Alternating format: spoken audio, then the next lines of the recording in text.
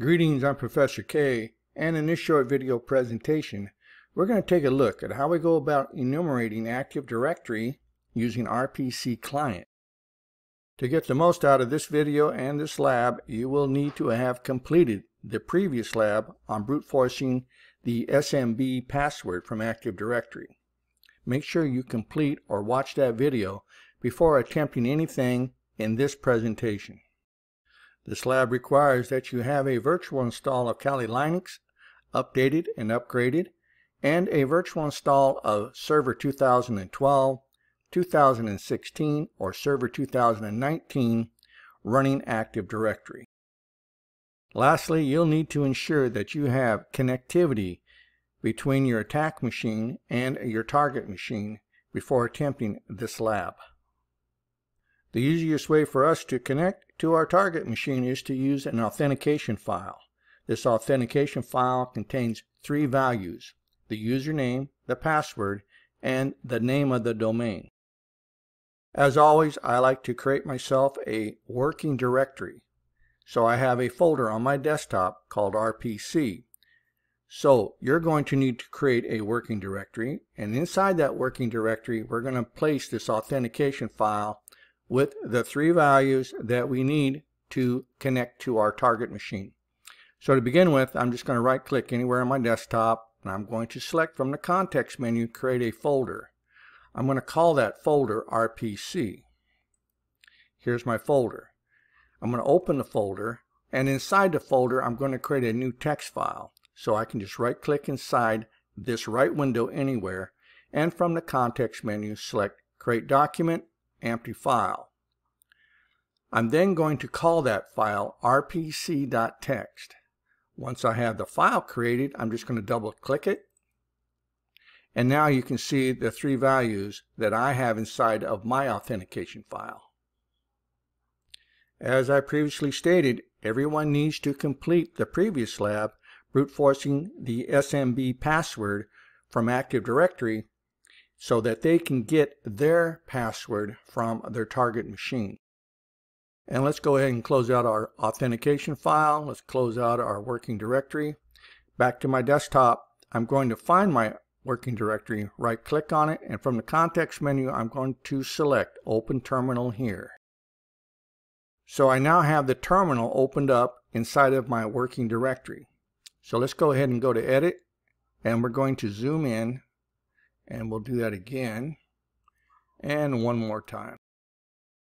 Now, to use an authentication file with the RPCClient, I just have to type in RPCClient space dash capital letter A space followed by the name of the authentication file followed by the IP address of the target. If the two targets are on the same network and they have connectivity, you should not have an issue. If you get an error saying that the NT status host was unreachable, that just means that you do not have connectivity and you need to fix it. Once you have fixed the connectivity error, just come back up, rerun the command, and you'll notice that you now have the RPCClient prompt. There are way too many commands available under RPCClient to go over in this short presentation, but we're going to go over some of them. If you would like to see all of the commands that are available at the prompt, just type in help. And you can scroll through all the different commands that are available with your RPCClient. If you would like to return to the top of your terminal, you can use Control, the letter L. Control plus the letter L, and that will return you to the top of your screen. The serve info command can be used to gather information about the operating system and other details about the server that we're currently attached to. So at the prompt, I've typed in serve info. I'm just going to go ahead and hit enter. And it comes back and it gives us some information such as the IP address, the platform ID, the OS version. Now the OS version in this case tells us that it's version 10. That's either going to be a Windows 10 machine or a Server 2016 machine. It also tells you that the machine is currently running as a primary domain controller and that its name is DC1. To get back to the top of your screen, you can type in Control L. So now that we have our server information, we can move on to enumerating the domain users. To do this, at the prompt, you can use the following command, enum dom users. I'm going to go ahead and hit enter, and it comes back with the current list of domain users that are currently available up inside of Active Directory. We can now move on to enumerating the groups that are currently available up inside of Active Directory. And this is something we can use to best help determine how we're going to elevate our privileges later on. So at the prompt, I typed in enum dom groups, and I'm going to go ahead and hit enter. And you can now see all the groups that are currently listed up inside of Active Directory. When enumerating the users and the groups, we are given the RID for each item. Now, if you would like to see the SID, you can use the lookup names command. I'm now going to look up the SID that is assigned to the administrator's group using the lookup names command. So at the prompt, I've typed in lookup namespace, the name of the group. In this case, it's administrators. I'm going to go ahead and hit enter. And it comes back and it gives me the SID for that particular group. Now, another thing that we can do is look up the SID for a particular user. So again, I've typed in lookup namespace, the name of the user. In this case, I want the SID for the administrator. Go ahead and hit enter, and it comes back with that information as well. So now that we have enumerated the users and the groups, we can further look inside of the group to determine, for instance, how many members does the group have. So at the prompt, I've typed in query group space. Now I have to follow that up with the RID number. So we know that 0x200 is the RID for the administrators group. So I'm going to go ahead and hit enter. And it comes back and it tells us that the group name is domain admins. It is the designated administrators of the domain. Group attribute is 7, and it has currently 2 members. And we can do the same for a particular user in the domain. So in this example, I want to find out what is going on with this particular user named C. Cranebill, and I want to know what his group membership is, and if there's anything else that would be useful that can be found in the properties of his user account. So at the prompt, I just typed in query user space followed by the name of the domain user. So I'm going to go ahead and hit enter. And if we look down here, you'll see that in the description we find his password. Well, that's very useful. And we also see that he's also a member of the group with a RID number of 0x200. Now, what group is that? Well, we know that that's the administrators group. So that's the second member of the administrators group for this domain. And we now have his username and we have his password. Now currently I'm logged on as administrator to the domain. That's how I'm connected. Those were the authentication credentials that I used when I first launched the RPCClient. Now to see what privileges I have as the administrator or any other user, I can type in the following command at the prompt, enum privs. I'm now going to go ahead and hit enter, and you can see all the different privileges that this administrative user has. Now with the RPCClient, we can also create a domain user once we're connected. Of course, you're going to have the privileges to do so, but we do. So at the prompt, I can type in create dom user space followed by the name of this new user I want to create. I'll go ahead and hit enter. Comes back to the prompt letting us know that that command completed successfully. We next need to set the password for our new user. To do this, I can use the set user info to command. So at the prompt, I've typed in set user info to space the name of the new user that we just created space 24, which is the password level that we're using for this domain. Give it a space followed by the password I want this user to use. Hit enter, and it comes back to the prompt letting us know that that command completed successfully.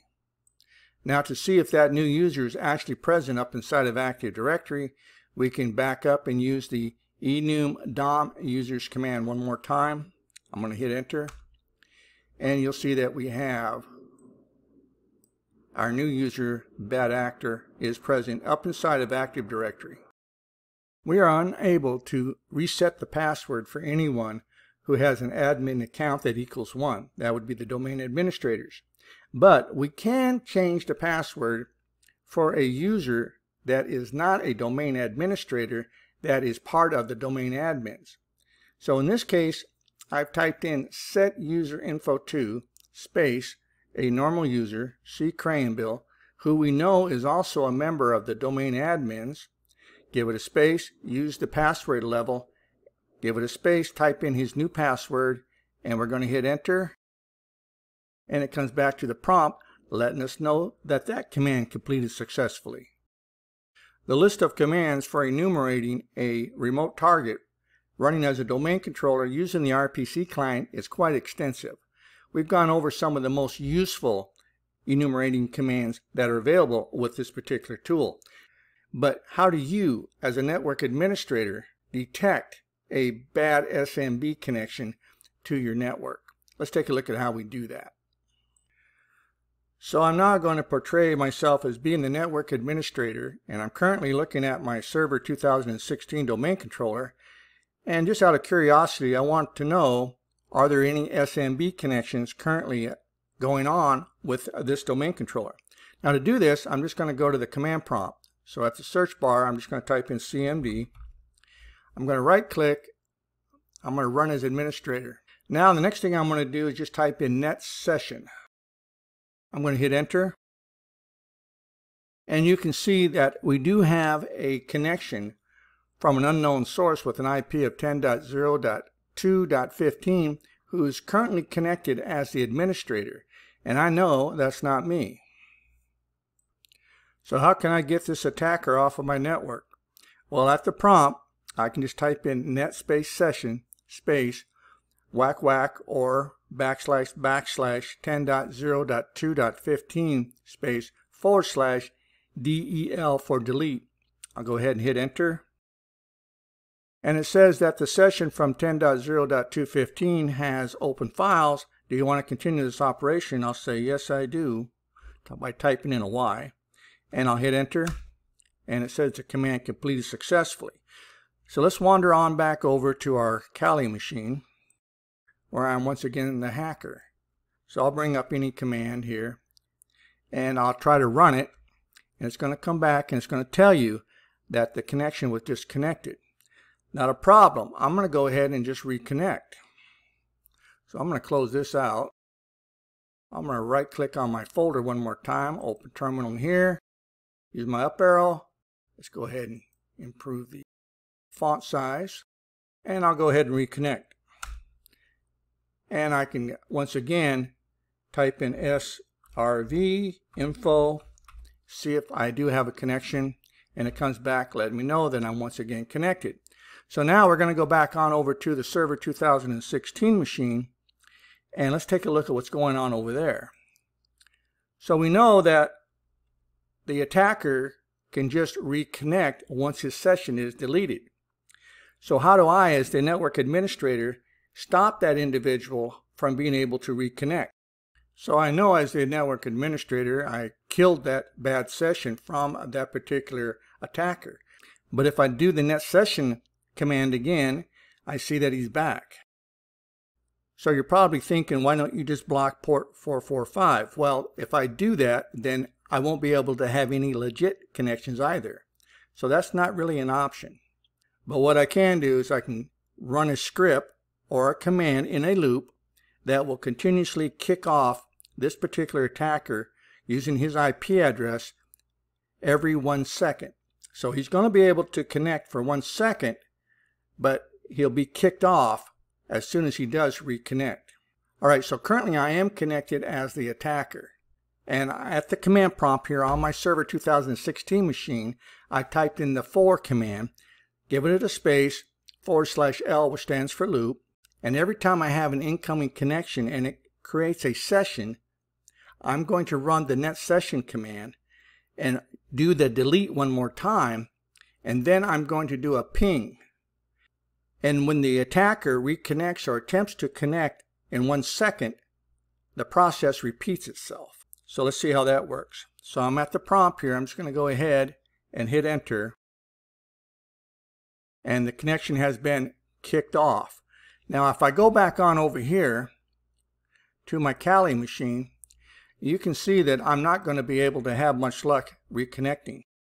So in this short video presentation, you learned how to use the RPC client to enumerate a wide range of information using the SMB and RPC channels inside of a domain. This lab can serve as a reference for red team activists for attacking and enumerating the domain. Still, it can also be helpful for the blue team to understand and test the measures applied on the domain to protect the network and its users. So if you got questions or if you got concerns about anything that was presented to you in this short video presentation, please don't hesitate to reach out, contact your instructor, and I'll see you in my next video.